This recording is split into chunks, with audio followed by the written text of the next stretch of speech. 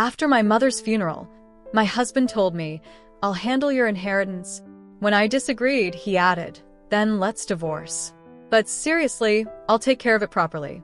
Be grateful. If not, we can part ways." Hearing this right after the funeral left me speechless. As I looked at the 2 documents he had laid out, I made up my mind to divorce Tony, who clearly expected me to agree without question. His confusion at my decision was evident, as he had assumed I would accept his proposal. Ignoring his reaction, I left the house and proceeded with my own plans. I am Hillary Brown, 30 years old, married to Tony, a 35-year-old bank employee. We've been married for 5 years, during which I've supported him as a homemaker. These 5 years have been unbearable. Tony works at a small regional bank with poor performance. He lacks ambition and only meets the bare minimum requirements, leading to his isolation at work. Working hard is pointless. As long as you do enough to get by, that's enough, right? He boasted to a junior colleague after a work party, leaving me speechless. Despite his facade of success, his attitude made me want to tell him he had no right to talk. He has always been lazy, looking down on those who put in real effort. He constantly searches for shortcuts and mocks hard work, showing no desire for promotion. His colleagues and juniors don't respect him. In fact, they mock him behind his back. He often comes home complaining about his workplace. I, on the other hand, work as a freelance painter. Initially, Tony respected my career. But once he learned about my income after marriage, his attitude changed. With that kind of income, how can you even call yourself a painter? Your skills are no better than a hobbyist's, he'd sneer.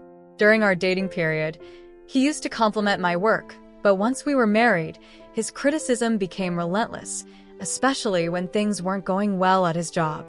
You're fine on your own, right? You just paint whatever you want and no one says anything. Meanwhile, I have to deal with endless complaints at work. You should get a better paying job. His constant criticism made me question if I should abandon my painting career. But my clients' appreciation kept me going. People loved my work, telling me my husband adored the painting I gave him for his birthday, or couples buying paintings to commemorate their children's milestones.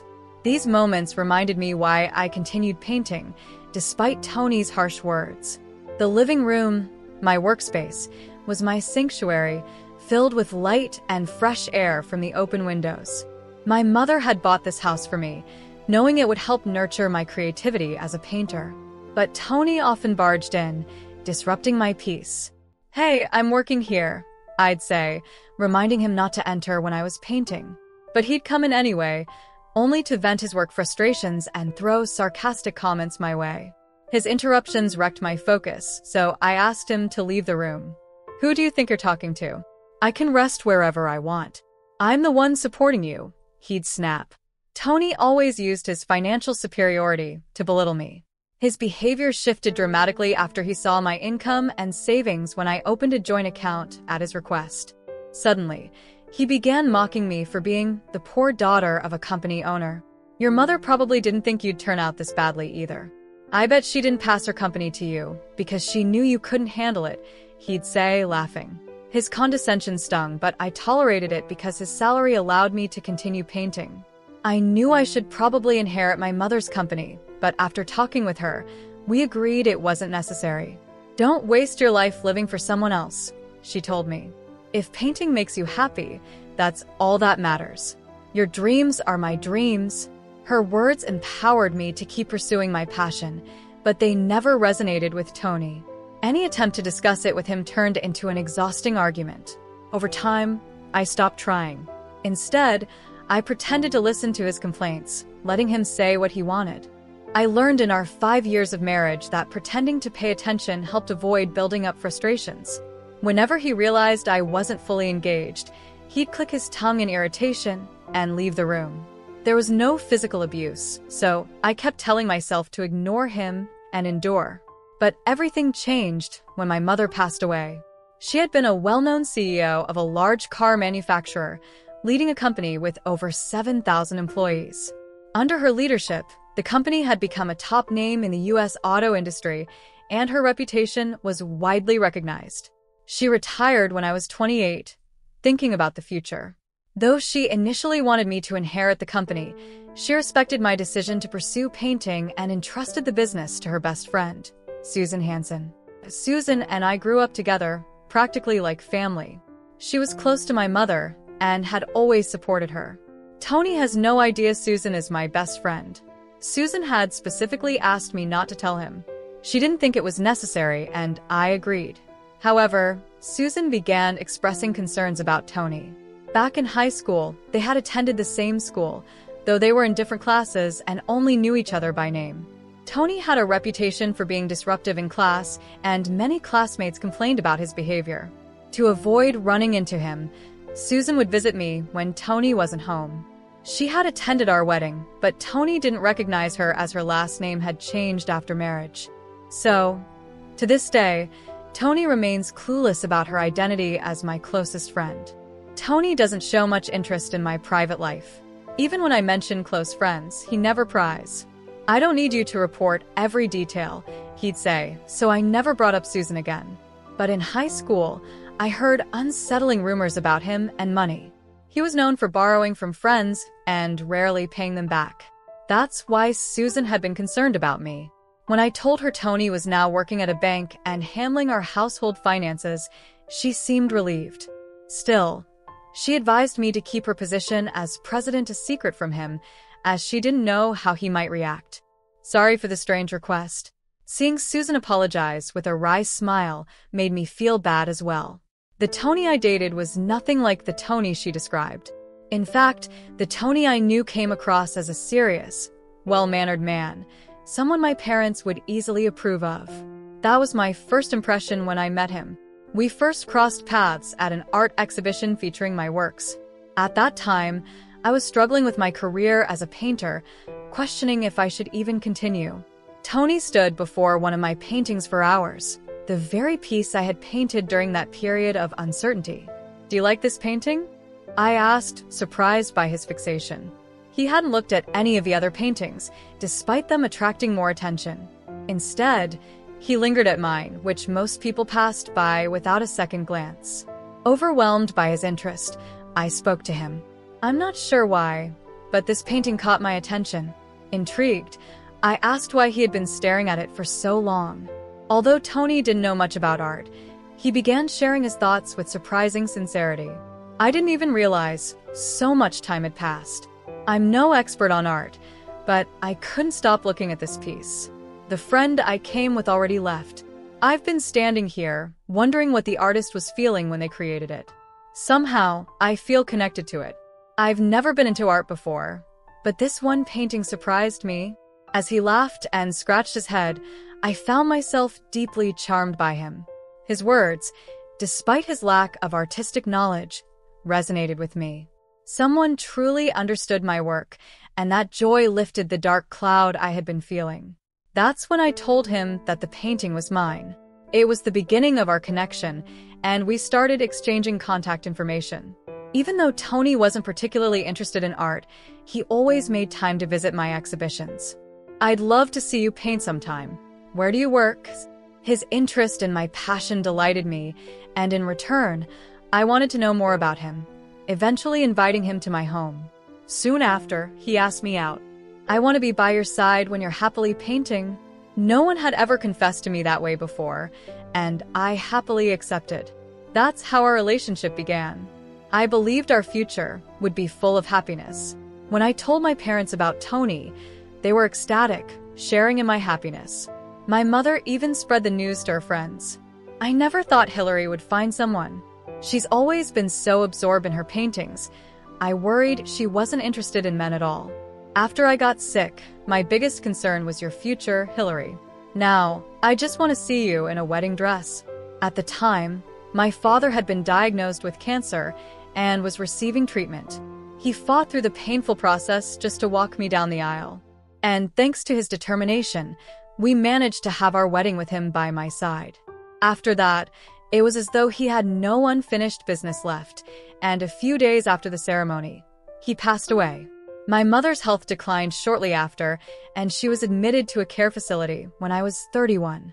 Though her mind remained sharp, the loss of my father was too much for her, and she never fully recovered. Eventually, she passed away peacefully, telling me my father had come to take her home. I was devastated by her death, so much so that I couldn't even bring myself to paint. During this time of deep mourning, Tony seemed to be in high spirits, drinking every day. Finally, I can relax. You'll be getting the inheritance, right? It was worth being patient. I'm free now. He said it so casually, as though it were nothing. I hoped I had misheard him. You're drinking too much. What did you just say? He'd been drinking excessively even at the funeral, so I wondered if it was just the alcohol talking. But his words were too significant to ignore. Frowning, I asked him again. Tony laughed mockingly. I've always been nice to your parents for the inheritance. Faking it was hard. So what does the will say? Show me. His smug smile enraged me. How could he say such things while I was still grieving? Inheritance? A will. I was stunned by his insensitivity and lack of decency. Stop it. Don't talk about money now. It's incredibly inappropriate. I rarely get angry with Tony, but I couldn't hold back this time. He had pretended to care for my parents just for money, and now he wasn't supporting me at all in my grief. He was only focused on his gain. Hearing Tony's callous words reminded me of what Susan had once told me about his high school days. Rumors about his careless handling of money weren't just gossip, they were true. My feelings for him began to cool rapidly. What's wrong with you all of a sudden? You've even ruined this fine wine, Tony complained, completely ignoring the reason for my anger, only making me more upset. I had convinced myself to tolerate his sarcasm because I believed he genuinely cared for my parents. If everything was just an act for the inheritance, I had to wonder, was his interest in my paintings or our marriage ever real? Then, to my shock, Tony surprised me even further. The next morning, I found Tony, who usually sleeps in, already awake and waiting for me in the living room. He appeared sober and serious. Curiously, I sat down across from him, as he had requested. Without warning, Tony handed me a divorce paper and a document that looked like some kind of agreement, starting a conversation I couldn't believe. I'm sober now and want to talk about the future. Have you looked over your mother's will? I hadn't expected him to bring up the inheritance again, especially after what had happened the previous day. Was none of what I said sinking in? How could I even tell how serious he had been about his comments the day before? He might have been drunk, but his words about my parents were unforgivable. I let my anger show. Don't you remember what I told you yesterday? I said not to talk about money. My mother just passed away, and you don't think this is insensitive? Drunk or not? How could you talk about my parents like that? Tony remained unfazed. Lower your voice. What was so bad about pretending to like your parents? I had to do it. What do you mean it had to be done? His ridiculous excuse only made my anger worse. I pressed him about his remarks from the day before, but Tony defensively asked what was wrong with what he'd said. His half-hearted apology showed no remorse, and the conversation was going nowhere. Realizing there was no point, I switched to discussing the inheritance. I haven't checked the will yet. There's still so much to sort through, and I haven't even started with the belongings. Why is money all you think about? Anyway, I need you to check this pledge and sign it. What? I glanced at the document on the desk and was shocked by its contents. What is this? It was a pledge stating that I would give Tony full control over the inheritance, with no interference from me. Moreover, if I violated it, we'd get a divorce. I was speechless. As it says, I'll handle the inheritance for you. Be grateful. If you don't like it, we can divorce. We're married, so the inheritance is essentially mine to do as I please. Hearing those words, something snapped inside me. Understood. I didn't sign the pledge. Instead, I stood up, keeping my head down, and began packing to leave the house. Where are you going? Aren't you going to sign it? If not, then it's divorce. Don't ignore me. I know. We're getting a divorce, so I can't stay here anymore. I'm getting ready to leave. What are you talking about? Tony probably assumed I'd sign without a word. His stunned expression nearly made me laugh. Do you even hear yourself? You're talking about divorce? This isn't a joke. You're the one who suggested it. I'm just preparing, so please leave. Years of pent-up anger surged inside me, and hearing Tony's true nature when he was drunk had been the final straw. The pledge was the breaking point. I had no reason left to stay married. As I packed my things quickly, Tony tried to stop me, panicking, but I ignored him. He was too flustered to comprehend what was happening. I quietly took the divorce papers and resolved to leave the house I'd lived in for the last 5 years. Thank you for everything up until now. Hey, wait. Ignoring Tony's desperate call, I got into the car I had arranged earlier and headed to my parents' house. The next step in my plan was to visit the bank where Tony worked. "You're Mrs. Brown?" Tony was on leave to deal with the estate. My sudden appearance at the bank where he worked caused quite a stir. I apologized for coming without notice. "Is the branch manager available?" After a brief wait, I met the branch manager with a polite smile. "Hello, Mrs. Brown. It's been a while. What brings you here today?" "I'm sorry to show up unannounced. Actually, I'm no longer Mrs. Brown. We're already divorced. I came to discuss something important with you." The bank was buzzing with the unexpected announcement of our divorce. Ignoring the gossip around us, I continued, "I'd like to close all my accounts, including my high-value and regular savings accounts. This will be my final visit to this branch." The branch manager looked confused. "What do you mean?" "The employees nearby must have sensed trouble because someone contacted Tony. Soon, he arrived at the bank, disheveled and out of breath." "Wait, what's going on? What are you doing?" "Tony, please come this way." The branch manager, now flustered himself, corrected. "Oh, sorry, Miss Hillary. Please follow me." His awkward attempt to address me correctly didn't stop the staff from staring and whispering. Ignoring them, I followed the manager with dignity, while Tony, baffled, tagged along. Inside a private room, the branch manager brought up my request. "Regarding your earlier request to close all your accounts, is there a specific reason?" As I said, I'm divorced now and won't be needing the services of this branch anymore. I'd like to close everything. Tony's reaction was exactly what I'd expected. "What do you mean, closing the accounts?" What are you talking about? Clearly, Tony had no idea, as I'd gone directly to the branch manager. His flustered response made me sigh. The manager calmly explained, "Mrs. Brown, I mean Miss Hillary, has informed us of the divorce and wishes to close all her accounts. Were you not aware?" "No, I'm hearing about this for the first time. We were still discussing the divorce. I had no intention of going through with it." Hearing this, I couldn't help but laugh before I could stop myself. Tony glared at me, as if asking why I was laughing. "You may not have intended to divorce, but I already filed the papers." "You filed them?" Tony seemed stunned. He hadn't realized I had already submitted the divorce papers. When he understood that, he let out a frustrated cry, and the branch manager stared at me, bewildered by the situation. "You're the one who handed them to me, remember?